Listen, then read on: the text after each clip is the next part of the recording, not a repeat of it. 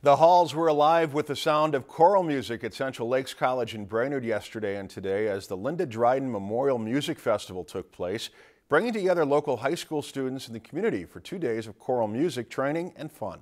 The event saw the singers go through a master class with a guest artist before being brought together for a mass choir rehearsal to work on 2 choral pieces. Organizers say this event is important in reminding students that singing doesn't have to end after high school or college.